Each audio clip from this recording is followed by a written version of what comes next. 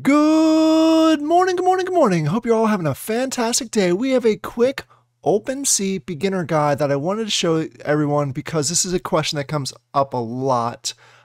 This is specifically addressing it in the Avalon Discord. When some people earn their badges, they go to their OpenSea wallet and they take a look and they're not able to see the NFT that they may have gotten their badge. I've seen it also in Sunflower Land. So it's something that happens quite often where you earn an NFT in the game, it gets transferred to you, and you can't find it. So this is a very simple way to do it, and I'm specifically talking about Polygon and maybe other blockchains also, but this is specifically for Polygon on OpenSea. In order to see those NFTs that you earned in game, that if I go, for example, over here to my profile, and I look down here and I don't see, we're going to use an example for today is Sunflower Land, some of the cosmetic NFTs that I earned, 2 in the game, and I don't see them here. I'm trying to figure out where are they, and I get a little frustrated because I swear that I earned them in game. It's very simple to find these if you know where you're going. And in this case, what we're going to be doing is they are all in what's called the hidden folder or the hidden section. So it's pretty simple.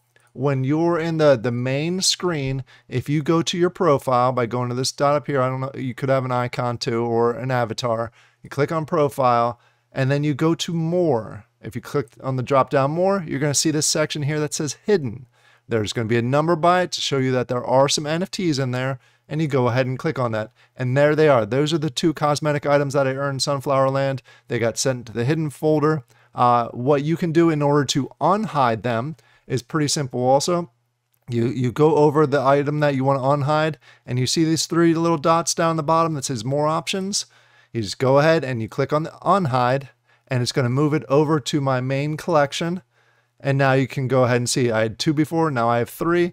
And if you want to go ahead and move it back to the hidden, it's just as simple as you go to the 3 dots here, the more options, and click on hide. And there you go. It's moved back to the hidden.